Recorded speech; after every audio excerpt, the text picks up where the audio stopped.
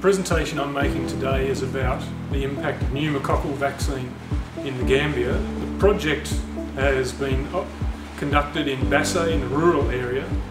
The funders for the project have been Pneumo-ADIP, Gates Foundation as well as MRC. The project started in 2008 and I'm reporting information to 2016. We've introduced the vaccine through the government program in 2009 with a 7-valent vaccine. In 2011, a 13-valent vaccine was replacing the 7-valent vaccine. We've done population-based surveillance in the Basse DSS area during this time using standardised procedures, and we found when we compared the first 2 years of surveillance to the final 2 years of surveillance, that invasive pneumococcal disease, which is where you actually have the bacteria present in the blood or around the brain, reduced in young children by 55%. Vaccine type invasive disease fell by 90%.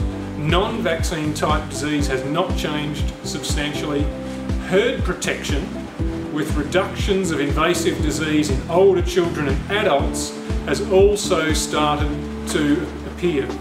When we look at pneumonia, we have seen a reduction in consolidation on X-rays, which is corresponding to quite severe pneumonia, of around 25% in children.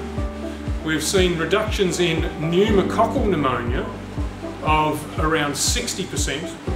And then when we look at very severe pneumonia with oxygen saturation less than 90%, reductions have been around 70%.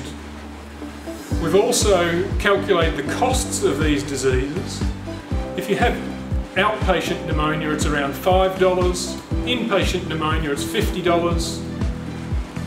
Sepsis caused by pneumococcus is around $50 and meningitis is around $120. So we're pleased to report that the vaccine is reducing disease, and we're hoping that there will be good economic benefits for the country.